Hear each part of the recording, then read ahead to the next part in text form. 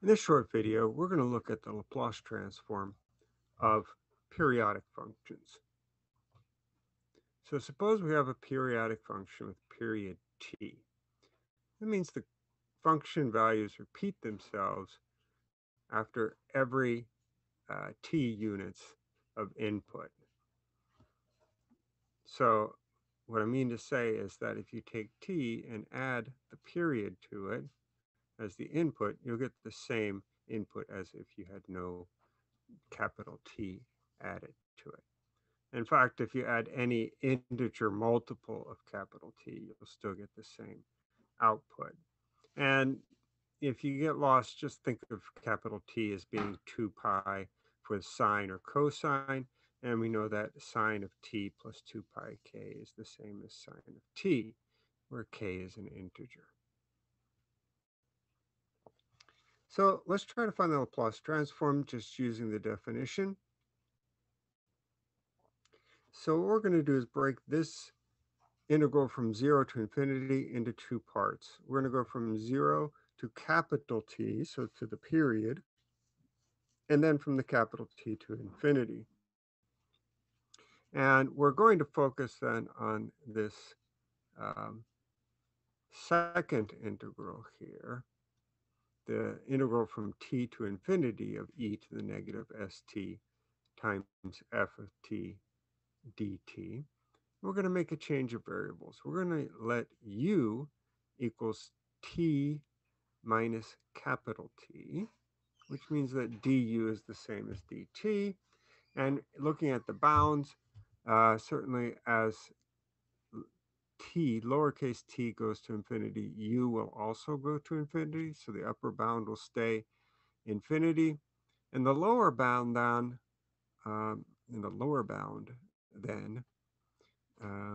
when t equals uppercase T, u will equal 0.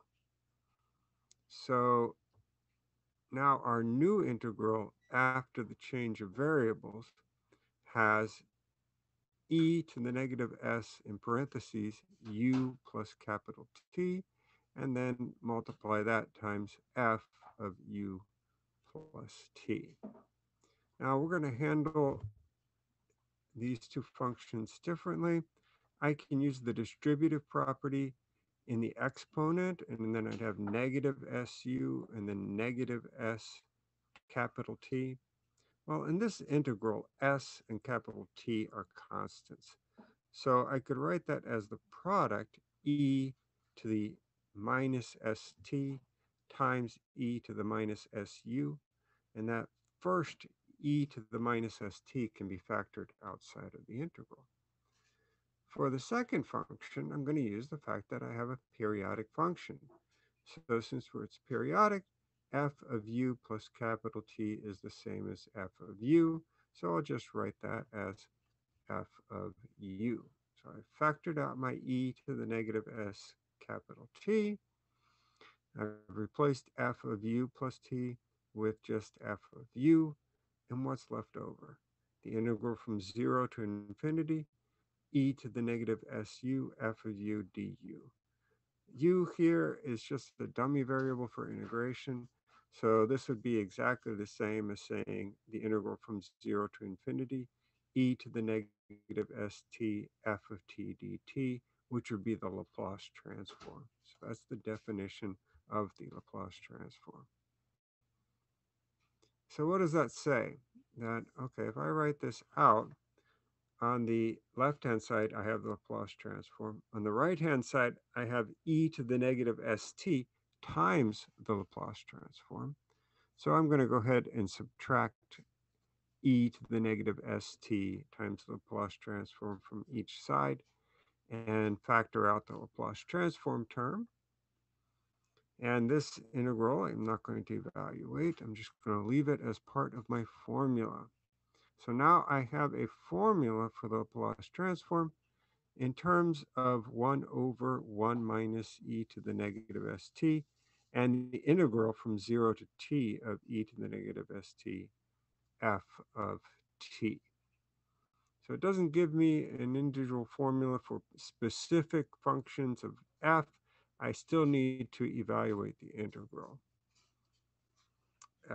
So we can state this as a theorem then. We can use this as a formula anytime we're trying to find the Laplace transform of a periodic function.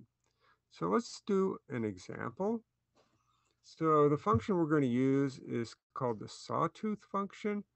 Here we're going to make it even simpler. It's going to be the unit sawtooth function, meaning that, well, the sawtooth function looks like this sawtooth. If I were to actually come in here and just draw some dummy vertical lines, then it looks even more like a sawtooth, right? Of course, putting in a vertical line would not make it a function, but this is why we call it a sawtooth function. So each of these line segments, then, that form this periodic function, they have a period of 1, so they repeat every unit, and the slope is 1.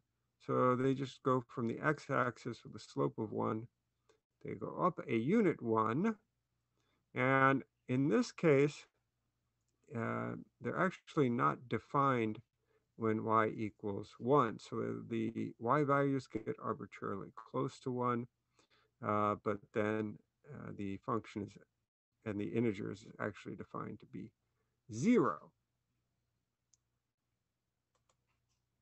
So we can write the formula for this particular function as just being f of t equals t. So that just means it has a, if we look at the very first line segment starting at the origin, has a slope of 1.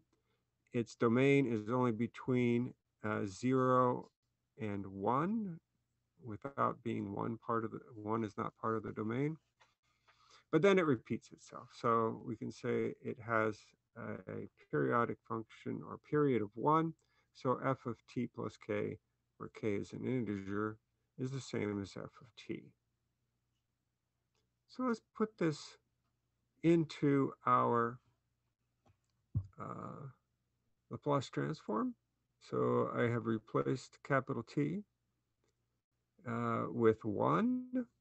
And now I just have to work out the integral. So the f of t has been replaced with t, because that's what its value is when we go from 0 to 1.